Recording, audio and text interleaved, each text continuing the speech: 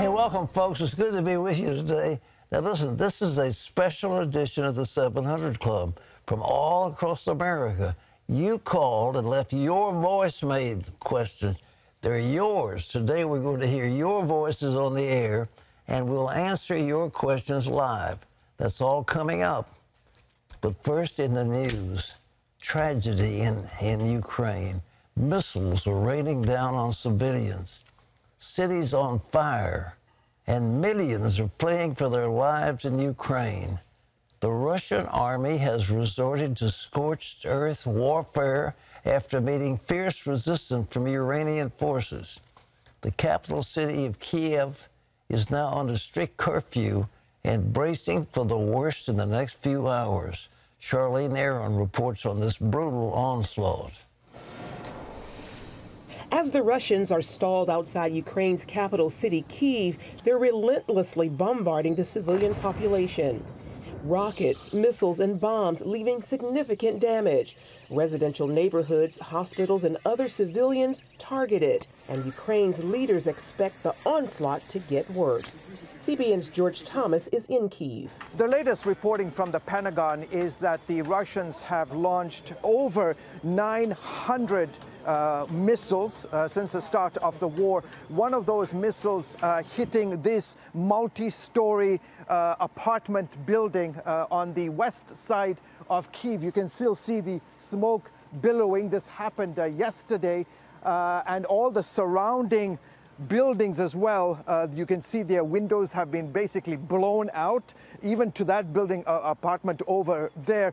What you are seeing today is that because the Russians have failed over these many days to completely encircle and capture Kyiv, that they are instead going after civilian targets. The mayor of Kyiv has imposed a province-wide curfew. Nobody can go out of their homes until Thursday at 7 a.m. Why? Because the mayor fears that the next few hours are going to be probably the most dangerous hours for this city. Ukrainian President Zelensky addressing Congress today in a virtual speech, thanking the U.S. for its help and asking for billions more in new support. With reports that Russian troops are low on morale over their lack of progress, Zelensky says Russia's demands in peace talks are sounding more realistic. But U.S. State Department officials urge caution. We have yet to find a Russian interlocutor that is either able or willing to negotiate in good faith, and certainly not in the context of de-escalation. Meanwhile, 3 million have fled the war in Ukraine, creating the largest refugee crisis in Europe since World War II. CBN's Operation Blessing is on the border, greeting refugees with gift bags full of snacks, hygiene items, and other supplies. And from a warehouse on the Polish side of the border, they're packing trucks full of crucial supplies and sending them into Ukraine. These goods will be a real blessing to the people of Ukraine who really need it right now, because there's a shortage in the shops. We have teams ready in Ukraine to distribute these goods. So it's amazing to see how God is bringing these strategic locations together and the people together to help make this happen. Meanwhile, President Biden is expected to announce $800 million in new military aid to Ukraine. He'll go to Brussels next week for the NATO summit on deterrence and defense efforts against Putin's war. Charlene Aaron, CBN News. I want to say about Operation Blessing, we've been operating all over Europe for quite some time, but we've got a major team going with Orphan's Promise and Operation Blessing in Ukraine. And if you want to help those poor people, you can do it through Operation Blessing. That's the number. Operation Blessing Disaster Relief Fund, CBN Center, and you can call in. Now, let me talk to you a little bit before we go into our questions. You know, the Polish people were going to make mega jets available, but we said, oh, no, that'll be an escalation. And well, how about a no-fly zone? Well, that would be an escalation. Well, we've got to be careful because we don't have an interlocutor to deal with this problem, and it might be an escalation. let me tell you something, just real carefully. We have in the ocean just one of many Trident submarines that have enough nuclear power on board to eviscerate any of the cities in Russia. Putin knows it, we know it. So can you imagine playing poker and every time you called a bluff, the other guy threw in a winning hand? Well, that's what's happening now. We are so terrified of, quote, an escalation. We won't use the MiGs the Poles have got. We won't have a no-fly zone. We won't send the necessary equipment to the Ukraine because we are afraid of an escalation. You heard what the man was saying, oh, we don't have a, quote, interlocutor. Baloney. We have the firepower to wipe out every Russian city, just one Trident submarine. And of course, we're not using it and have no intention of using it. But why doesn't somebody in the administration call Putin's bluff? He's bluffing. And every time he says, well, if you do that, we're going to escalate. Oh, no, you're not, old buddy. We're going to do you if you try to do us, and we'll make it worse, and you know it. Putin knows we're powerful. He doesn't have much of an army. He doesn't have much of an economy. It's a tiny economy, and he's playing a bluff. But unfortunately, we have a man in charge in Washington who doesn't like to stand up to bluffs. He folds his winning hand every single time. Yeah. That's my commentary on it. And Wendy, what's next? I think a lot of us agree with exactly what you said. We are so blessed to have Pat back in the studio with us, and we've got your voice mail questions. We're starting with John, and he's from Springfield, Oregon. I have a friend that seems to have a prophetic heart, or at least says he does. How would he know for sure he can speak as an oracle of God in this present day? Thank you.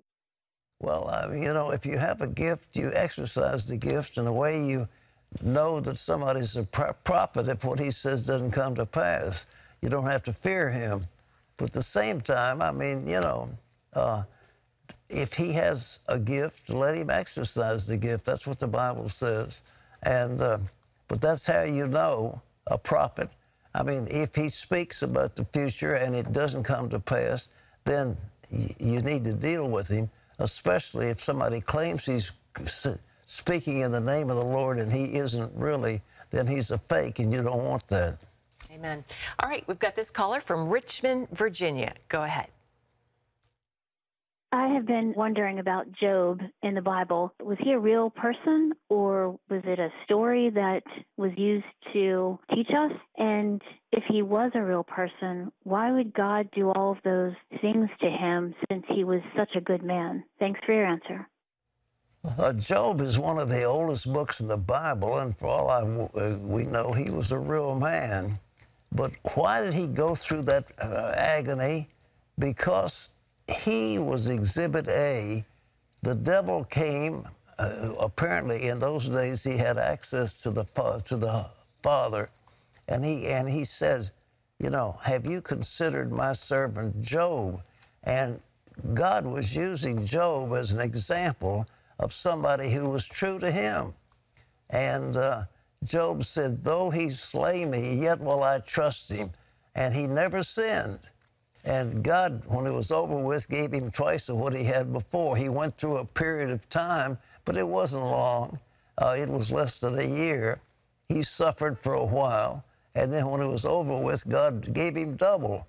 But he is an example of those of us who know God, and though we're under some kind of persecution, we will persevere and say, "Though he slay me, yet will I trust him." And it's that declaration of faith that wins. And it's such an encouragement, Pat, because in the end, Job gets back twice, double everything. Exactly. Yeah, exactly, double. And the torment couldn't have lasted much over a year. I mean, he was suffering, but it was a short period of time. And the devil did his job. And Job, the wonderful thing, in my flesh I will see God, and I'm not going to give up my profession of victory in the Lord. That's what Job teaches us, all right? Amen. All right, Mary from Philadelphia, PA. Here she is. In Daniel chapter 3, when the 3 Hebrew boys were thrown in a fiery furnace by Nebuchadnezzar's command, where was Daniel? Thank you. Have a blessed day. Well, I think Daniel was writing about it. Daniel wasn't put in the fiery furnace. It was the 3 boys, Shadrach, Meshach, and Abednego. And Daniel was, the prime minister of the king. And he lived to write about it, but he had quite a story to tell. Where was he? That's the best way we know. He was praying, probably. Here's Cheryl from Livermore, California, with this question for Pat. Pat, out of all the books that you've written, which one is your favorite, and how long did it take you to write it? Thank you. I think probably the favorite is I Walk with the Living God. And it's told a story of the beginning of my life with the Lord and the years that have followed. And I didn't write it. I used to write all these words, and all the books I've written recently have been dictated. And I dictated it and went over and over and over. And I think that has had more power to change people's lives. I'm getting it translated into Chinese. I'm getting it translated into Farsi and to get it in other languages because I think it'll build people's faith. But I wrote one book, The End of the Age. I had it written almost in 30 days. I mean, I just wrote and wrote and wrote and wrote and wrote. I'd wake up, I was up in the mountains, and I'd get up about midnight, and I'd go and I'd write till 3 or 4 or 5 o'clock in the morning, and then I'd write again. I wrote the whole thing in about 30 days, but the other took a little bit longer. But I've written it. The last one isn't published yet. It's the one on the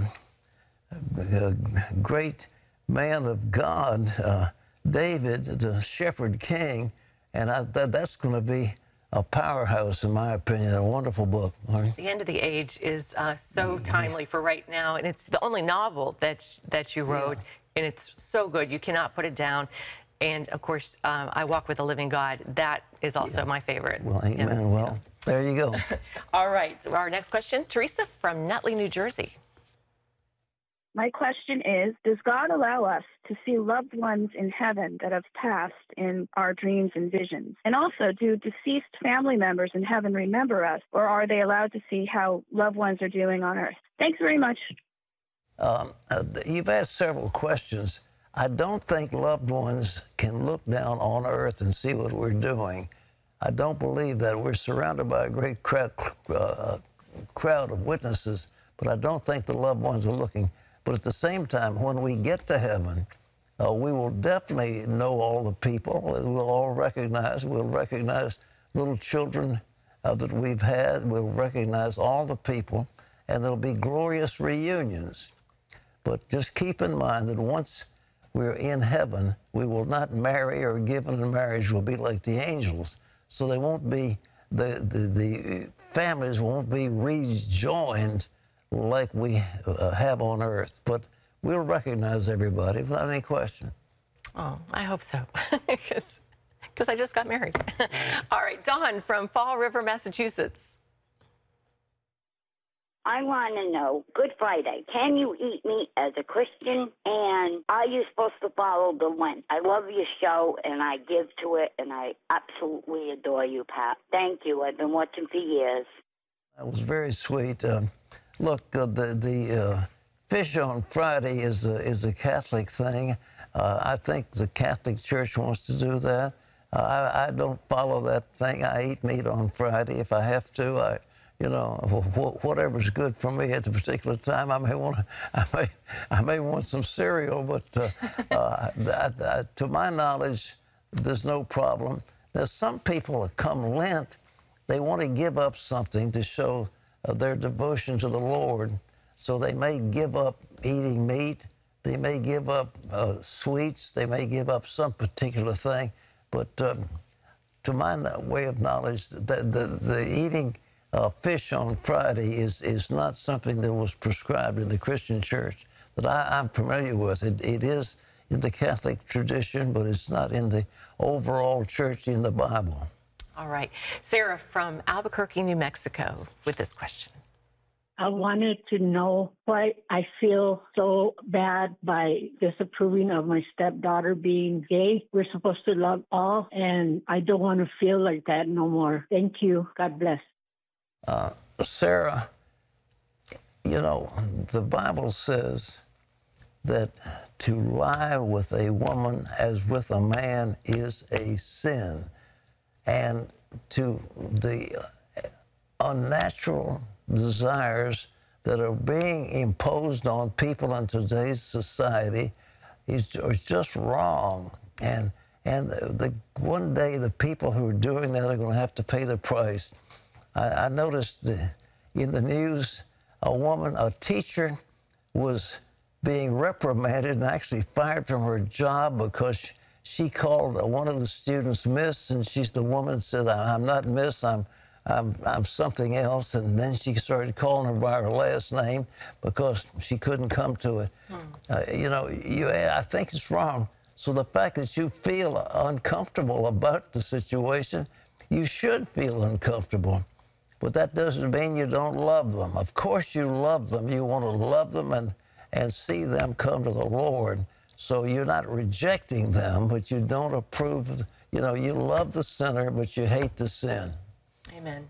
Amen. All right, Jimmy from Rock Hill, South Carolina, with this question for Pat. In the Bible, Jesus said that in heaven we will not marry. However, when we come back to earth, as it says in Revelations, will that change? Will we be able to marry, or will we be with our loved ones that we married on earth before we were raptured out or passed away? Thank you.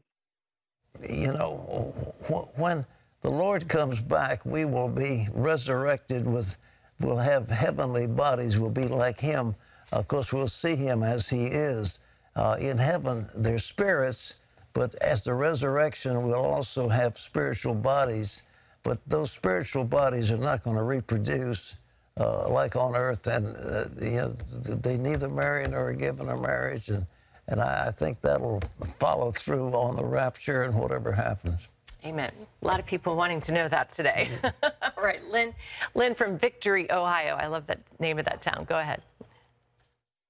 I have a question about healing. I'm praying for healing, and some of the small things get healed, but the big things are still there. How come the small things get healed, but bigger things don't? Thank you. Well, I think you have faith for the small things. You know, you can pray for a headache because, listen, if the headache doesn't go away, you can always take an aspirin or a Tylenol. So you say, I can believe God, take away the headache, but just in case I miss, here's some medicine for it. But you have cancer, and, you know, then you've got to believe in a big way. So it takes a lot of faith to see some of these things happen. But if you hold on, God will provide the way. But, you know, small miracles take, you know, small faith, and big miracles take big faith. It's just true. Yeah, that makes sense. All right. Good answer. Cheryl from Smiths Grove, Kentucky, with this question. My question is, what are you doing with yourself since you've retired? That's real. You know, I've retired from broadcasting, but I happen to be the chancellor of a large university that is rapidly growing and has about 12,000 students. And so I have my hands full of doing those things. I have Chancellor's Forum where we deal with matters, and I've also, I've been writing books along the way, and I've got a couple of other books since I've been, quote, retired. But I'm retired like after, how many years, 60 years of being on television. I decided that I'd had enough, and I thought Gordon could take over and do a good job, so that I stepped down from that. But I'm you know, I don't know about this retirement stuff, but I'm crowding 92 in another week or so, And I don't feel like retiring. I think the Lord's got some more for me to do. But do you have time to do some other things now that I know you love to work, and but I can't stand not working. It just drives me crazy. But I don't have to get up in the morning and have to say bad things about Joe Biden and what a screw up they are, and I criticize all these people. Thank goodness I don't have to do that. Yeah, that's a relief. That's what I'm retired from. All right, Dennis from Paragould, Arkansas. Go ahead with your question. I have a question for Pat. Should I go ahead and put my giving and tithes on a credit card when my budget is already overextended and it will only add to my debt? Thank you. I believe that you don't want to just borrow your way. I think God will supply for you, but you give out of the abundance of what He's put in your hand. And you can, I mean, if you really feel a burst of faith and generosity and you want to borrow to do that, I mean, there's nothing wrong with that, but I wouldn't recommend it. You're deep enough in the hole without adding to it. But ask God. I mean, every time you give something out of your earnings, and you say, Lord, I'm believing you that this is going to be a promise. It'll be a seed that'll be multiplied manyfold over. Give, and it'll be given unto you, pressed down, good measure, running over, will men heap into your bosom. And isn't that what God said? Prove me with tithes and offerings. But He didn't say borrow your way into blessing. Unless you have an anointing from the Lord to do that, I wouldn't recommend it. All right, good advice. Karen from Royal Oak, Michigan, with this question for Pat. My question is, God set every animal in front of Adam, and he was supposed to name them. How did he know what to name them? Because he had just been created himself. Well, you know, that was the nice thing about Adam. He could call him anything he wanted to. He could look at a monkey and say, he's a monkey. Well, why do we call them monkeys? Well, somebody does. I mean, how come a giraffe is a giraffe? Well, Adam said, well, he's got a tall, I'm going to call him a giraffe. So he didn't know who they were. So God says, you can call them anything you want to. So he had a clean slate. Away he went. So. Yeah. Other than that, I have no knowledge of it. But thanks for that question. Great question. We're starting round two with Millie from Philadelphia, another Philadelphian. Go ahead. Just wondering, are we living in the apocalypse now? If not, how do we prepare for it? Thank you. The apocalypse, I don't know. The Bible uses the term the apocalypse. Are we living in it? I don't think we're living in any kind of difficult time. Yeah, look, there are bad things going on in our world all the time. And Jesus said there'll be wars and rumors of wars, but the end isn't yet. When this gospel of the kingdom is preached in all the world for a witness, then the end will come. But before that comes, you will be hated of all nations. Now, that's what Jesus said. I don't know about terms like apocalypse because it's not in the Bible, so I don't use such a term. But I do know that before the end comes, this gospel of the kingdom will be preached in all of the world for a witness. But before that happens, you will be hated of all nations because of my name. And so Christians are being persecuted all over the world. And it is terrible to think of. And so, you know, many of these people were told before any tribulation comes, you're going to get raptured. And so they lost their faith, for example, in China, because they weren't raptured. But Jesus said, you'll be hated of all nations. And this gospel will be preached in all the world. Then the end is going to come. Up to that time, you're going to see wars, you'll see famines, you'll see earthquakes in various places. All right. Okay, I don't know about any apocalypse, so I keep going. I think the Lord's giving us more time right now. Well, He's giving a little more time. But, you know, I do not believe, and I'll say this very clearly, that God is going to permit mankind to take nuclear weapons and blow this planet up. I don't think that's going to happen. But I do think that an asteroid might well come hurtling through skies. That's what the end of the age had to do. And I do think we might encounter one of those things. But I do think also the prophecy in Ezekiel 38 is going to come to pass, but not any, quote, apocalypse. Sorry, hold on. Okay, here's Michelle from Simi Valley, California. Go ahead. My question is, was there rain on earth before Noah built the ark and there was the great flood? Thank you. That's a good question. There's some people who question the fact that when, people were living before Noah, like Methuselah, who was living almost 1,000 years.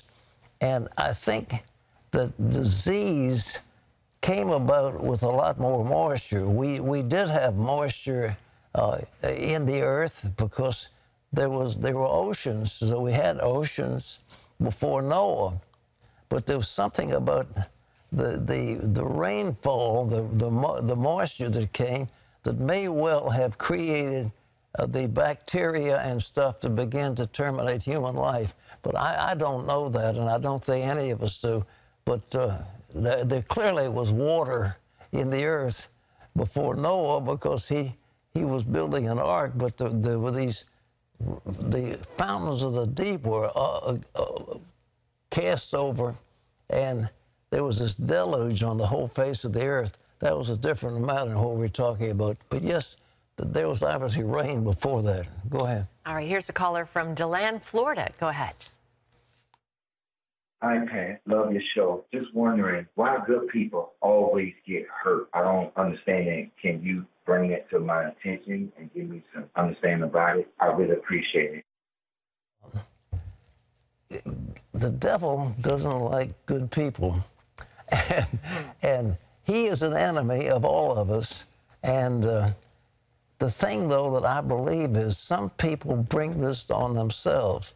And I think we have the authority to say, I bind you, Satan, and the forces of evil. I will not receive this from you.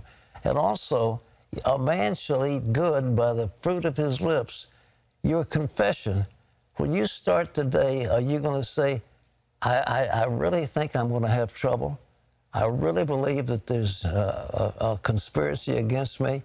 I really believe something bad is going to happen. Or do you say, I am a victor in the name of Jesus and I'm going to overcome all that's there? You'll eat good by the fruit of your lips. I know this isn't mind over matter or anything, but that's what the Bible says. You need to speak the word. But the thing is, I bind you, Satan, and the forces of evil against you. And then watch what begins to happen. Amen. I love that scripture. Ashley from Wilmington, Delaware, has this question for Pat.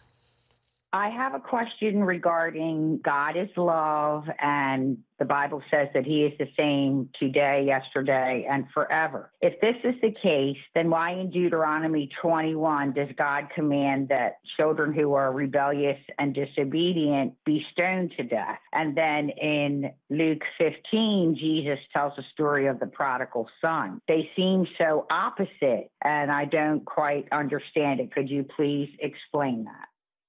You remember the prodigal son, his father divided the inheritance, and he went out and wasted his substance with riotous living. He was living with prostitutes. He was out drinking and partying, and he gave up all of his money, and then he wound up in a pigsty, and he was so hungry he would have eaten the cobs that the pigs were eating. Now, that's one. The other, you're asking about rebellious children, and the Bible says, look, if a son is rebellious and he will not take discipline, if he curses his mother and father, if he's just intent on doing evil, you don't necessarily just leave him alone. You take him out and stone him to death. Now, you tell me about stopping teenage delinquency, that would do it in a heartbeat. But I don't know that there's any problem that God says he's a loving. But look, he's a judge. And, you know, there has to be some punishment for sin and evil. And that doesn't mean God doesn't love people, but it means in order to maintain a normal working universe, there has to be rewards to good people and punishment for bad people. And God knows how to do that. But he is, in the nature, he's not just love being, he's love itself. And that's the thing. You know, we'll never know love till we know God. We know the essence of love. He is love itself. And that's how we learn love. But part of love is discipline. And you're asking about discipline. Well, that's what happened in the Old Testament. That doesn't negate his loving nature at all. It just means that's what happened to teenagers who misbehaved. And let me tell you, you take one kid out in a neighborhood and his parents said, oh, he won't listen to us. He curses his mother. He beats up his father and mother. He's rebellious. And there's nothing we can do with him. He's not. The prodigal son repented. He was sorry and asked for forgiveness. The other guy didn't ask for any forgiveness at all. And that's in the Bible. And I tell you, you'd stop an end to delinquency, drug addiction, alcoholism, and all the rest if some of those things were put into practice today. But don't put me on record as stoning teenagers. That would not be, that's not what we're going to do here in America. We're not going to do that, all right? I think too many parents try to be friends. They try to be friends with their sons and daughters instead of parents, and it's such a fine line. There has to be discipline, but the one in the Bible was the parents come with the kid, and the kid is cursing his parents. He's beating up his mother. He won't listen to any rebuke or any discipline. That's what he... All right, next question. Michelle from Cuyahoga Falls, Ohio. My question for you is, my son's girlfriend, before they were married, she had an abortion, and I'm wondering if I will see that baby in heaven one day. God bless you. Thank you. You know, the Bible isn't clear about that, but there have been people who have seen, you know, in heaven, you know, heaven is for real. The young man went to heaven, and he saw his little aborted sister or something. She'd grown up. So we hope that the souls of these wonderful, precious children will live on. But that doesn't stop the fact, in my opinion, that abortion is murder. And we in America have slaughtered about 60 million precious children through abortion. And Roe versus Wade was an abomination. It gave a legal right to this dreadful procedure. And, you know, so... You think we'll see it overturned? Yeah, I think definitely they're that close. They've got enough on the Supreme Court. If they have the appropriate case, Roe was badly decided.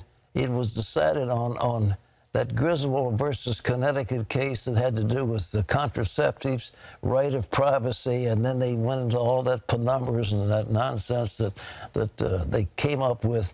You know, there are penumbras in the 14th Amendment that gives a right of privacy, and therefore you also have a right to have an abortion. I think Roe versus Wade is definitely going to be overturned, but what happens when Roe is overturned? It merely means that it's not federalized anymore. It goes back to the states where it should have been left alone. Yeah. Okay. You don't want me to go into all that right now, but Good answer. Daniel from San Diego, California has this one for Pat. Pat, I've been greatly blessed by your book, Shouted from the Housetops, but it's out of print. It has the most comprehensive description of CBN's early days. Have you considered reprinting it? Well, the Shouted from the Housetops, the other book that I've got is I Walk with the Living God, which really updates Shouted from the Housetops and has a more complete understanding.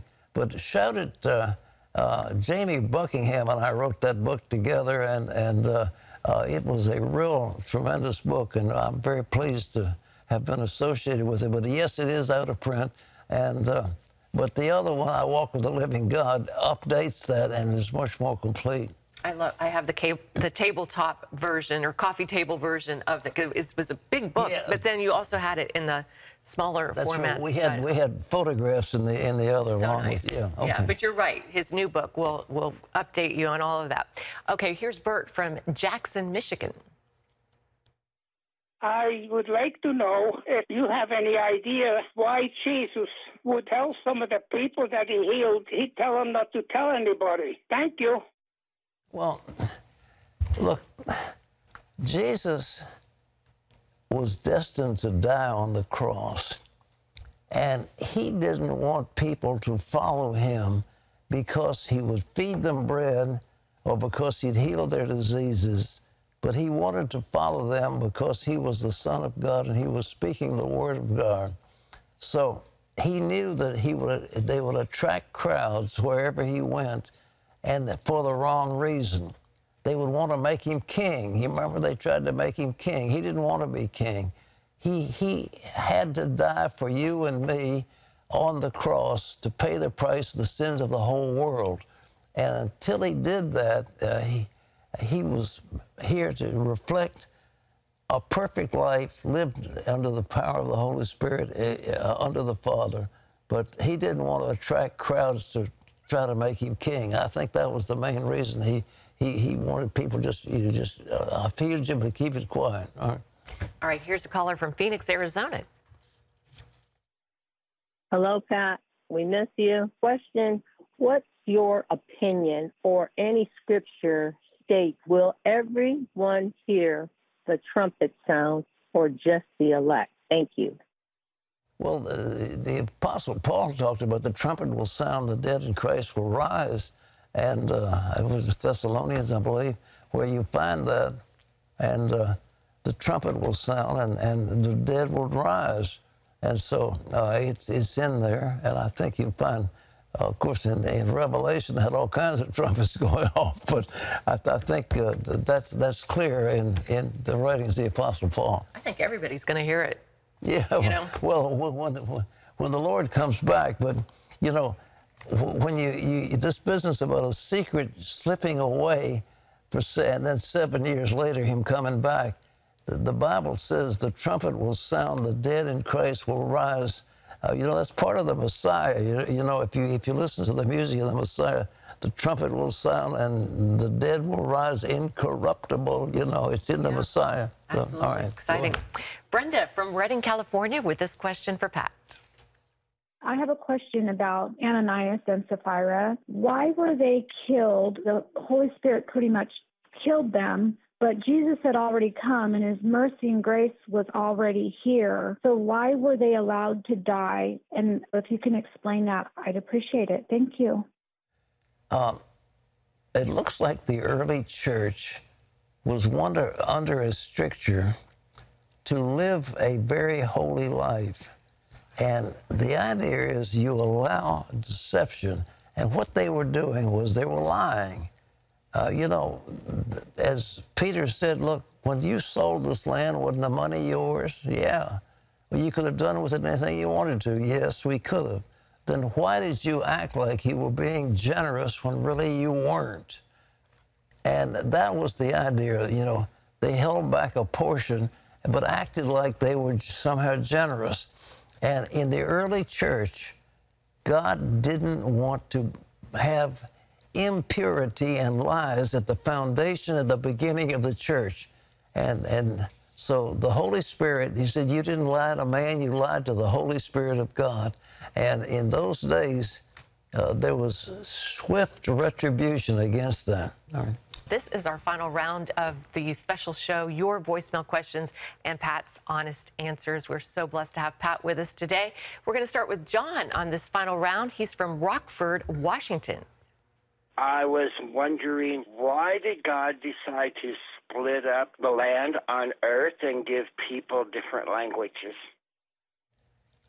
Well, you know, the story of the Tower of Babel, the nations were united against God, and they were building a tower that would actually reach up to heaven to take control.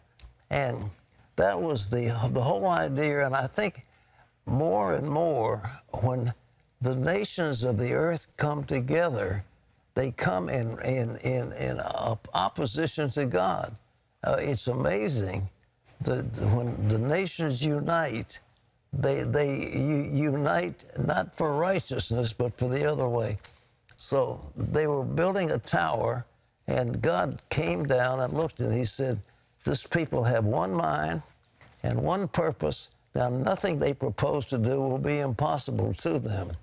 So what I'm going to do is I'm going to make it hard for them to agree on things, so I'm going to give them different languages.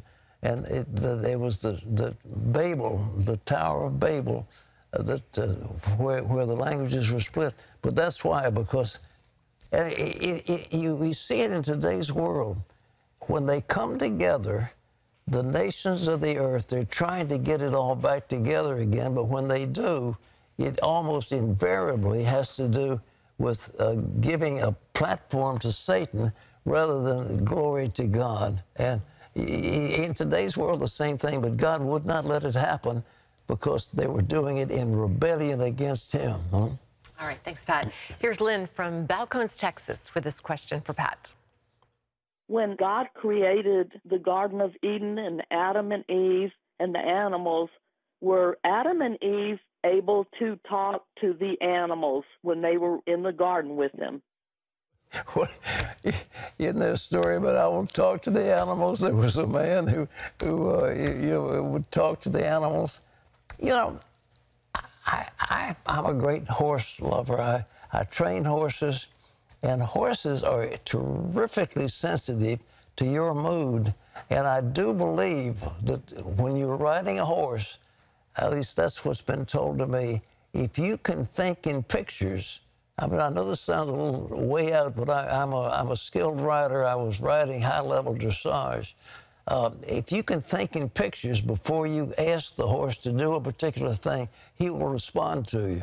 But it's a little hard when you're up on the big thing and you just close your eyes but if you can think in pictures. So the answer is the animals could respond to human beings because they are very sensitive.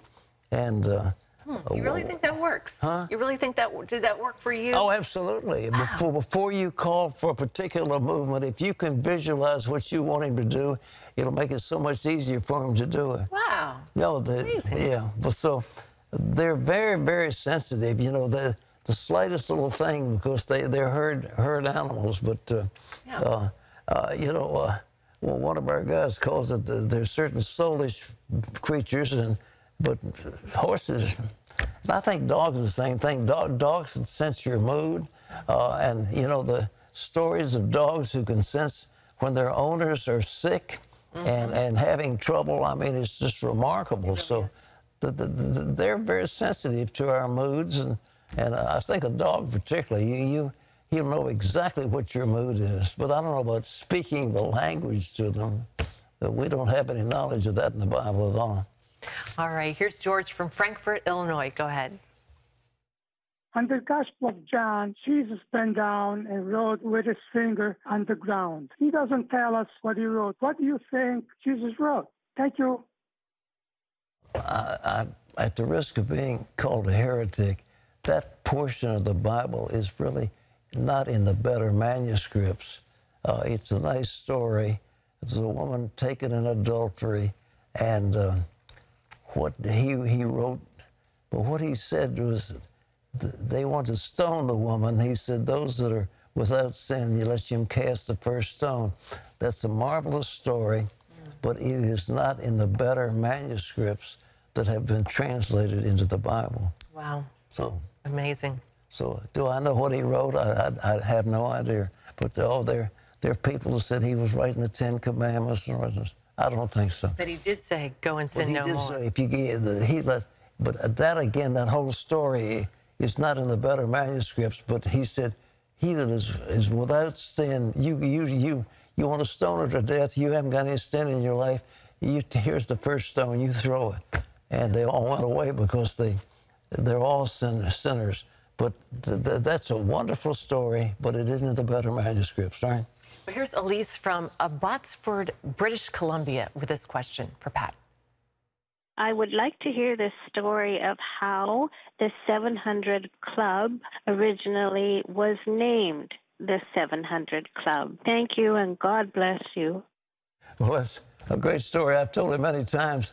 In the early days, we figured our budget for the for operating the ministry was $700 a month total to run everything. Wow. And so I wanted 70 people to give $10 a month. And so we were 700. And so we called it the 700 Club because that sounded like a nightclub and it sort of had a nice ring to it. So and then we started after there was a tremendous revival. I mean, a tremendous revival. We started a program then. But we had a telethon and we had a program called the 700 Club program, and that has gone on, and it actually has paved the way for a whole type of interactive programming where people could call in and have answers to their questions just like we are right now, and we could pray for people and then they could get answers, and so it's been a marvelous way of putting on program. We didn't know how to do programming. God knows better than we did. But that 700 Club has become the foundation of programming all over the world. It's being used in every language. And here we are 60 years later. 60 years later. All right. All right, Daniel from Edgewood, New Mexico. Go ahead. Hi, Pat. Pat, what does the Bible say about serving communion? Is it only for the members of a church, or can it be observed when small groups gather together outside the church? Thank you, and God bless. Well, I think where two of you gather together in my name, there I am in the midst of them. So there isn't anything at all wrong with having communion. It used to be it was the Lord's Supper, you know, and after the supper was over, he took bread and wine, and he said, you know, this bread is my body broken for you, and this wine is the new covenant in my blood. So I think to share it with a small group at home is perfectly good and proper. Amen. I like to do it at home as well. Gloria from Reading, Pennsylvania. Go ahead. My question for Pat is, where did the giants come from? You know, there are a lot of people who talk about the Nephilim and all that stuff. I don't know that that's the case, but there was a race of people that Goliath came from who were 7 feet tall or so. I just don't know. I don't think that they're Nephilim or the children of angels, and that's what a lot of people talk about. But we really don't know. But there were several people named in the Bible who were big like that. And then there was one race of people that were quite large. But I do not believe in this business about Nephilim, and they were the children of angels. I don't buy that part at all. But where did they come from? The Bible doesn't tell us.